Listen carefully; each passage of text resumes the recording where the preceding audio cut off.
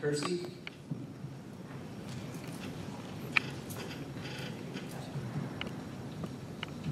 Hello, my name is Daniel Kurzei, D-A-N-I-E-L, K-U-R-C-Z-I. I'm here on behalf of the men and women of LIUNA, the Laborers International Union of North America, because our members believe that when pipelines are built correctly, with properly trained employees, that catastrophes, spills, and damage to property can be avoided.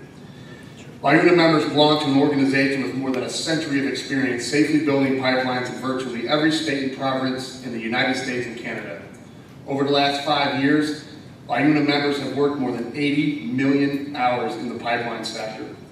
LIUNA works with contractors who specialize in HDD, horizontal directional drilling, the type of drilling that Sabal Trail will utilize. We are the most experienced at this work in the country. LIUNA invests about $100 million a year in construction skills training through more than 70 mobile and fixed training centers.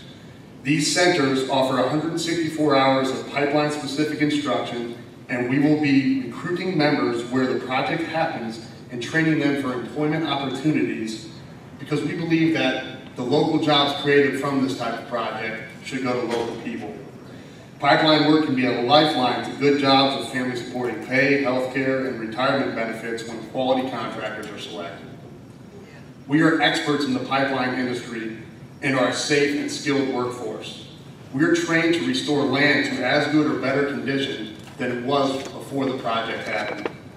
We think many of the contractors under consideration do use best-in-class training facilities, which is a reassuring sign. We urge FERC to consider the experience and qualifications of the selected contractors in their review of the Sabal Trail. Thank you. Thank you, sir.